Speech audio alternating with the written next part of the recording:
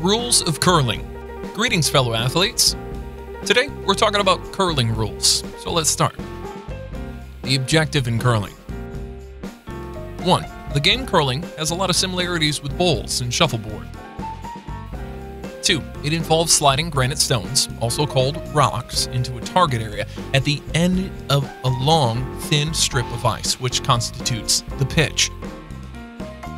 3. The team, required to propel the rocks closest to the center of the target, scores points accordingly.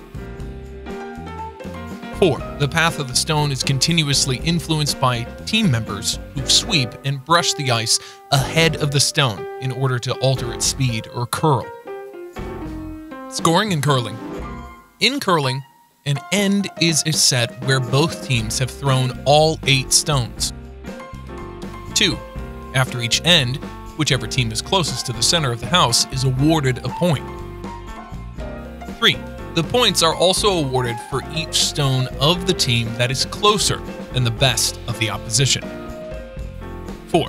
In order to score any points, at least one stone must be in the house, which is to say touching any of the circles or overhanging them due to the shape of the stones. Rules of curling. 1. Curling is played between 2 teams of 4 using 8 granite stones. 2. The pitch is a flat, smooth area of ice measuring 45 to 46 meters long and 4.4 to 5 meters wide. 3. There is a house at each end, a circular target made up of a blue outer circle with a 12-foot diameter, a white circle inside that with a diameter of 8 feet, and a red circle with a diameter of 4 feet. 4. The stones used in the game are made of granite and handles are usually yellow for one of the sides and red for the others. 5. The weight of the stones is roughly between 17 and 20 kg, and they are at least 11 centimeters high with a maximum circumference of 91 centimeters. 6. Brushes and brooms, made up of fiberglass and fabric or horsehair, are used by sweepers to follow the rock down. 7. While playing, the players need to wear curling shoes, which are broadly similar to standard trainers, except that one sole is smooth to enable sliding. 8. There are times when players also use gloves, specific curling trousers, and a stopwatch to better understand the pace of the ice and the need for sweeping. 9. The team with the most points after all the ends wins the game. 10. Almost all the curling matches consist of 10 or sometimes 8 ends. 11. In case the scores are level after the allotted number of ends, then an extra sudden death end is played.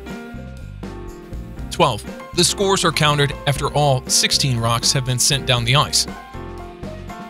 13. Teams of 4 take it in turns to curl 2 rocks towards the target area.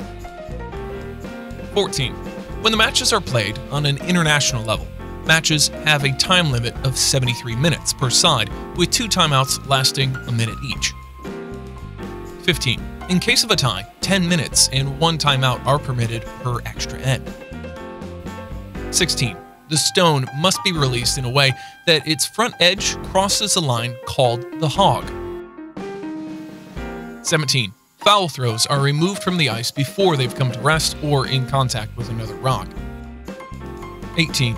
Sweeping can be done by either team member up to the tee line. After the tee, one player from the opposing side may also sweep. 19. In case the stone is touched or moved by the player or their broom when in play, will either be replaced or removed depending on the situation. 20. In the beginning, either a coin toss, draw to the button, or Olympic records are checked that decides which team will go first. 21. The team that failed to score in the previous end has the advantage of going last, called the hammer throw. 22. A team has a choice of conceding if they think they cannot win, although it might depend on the kind of event they're participating in, because in certain events, they have to wait until a certain number of ends before they can concede. 23. Since fair play is of huge importance in curling, there is a culture of self-refereeing with regards to fouls. This is it, folks. Make sure you thoroughly go through these rules before participating. Share with us your experience in the comments section down below. If you like the video, hit the like button, and don't forget to subscribe to our YouTube channel.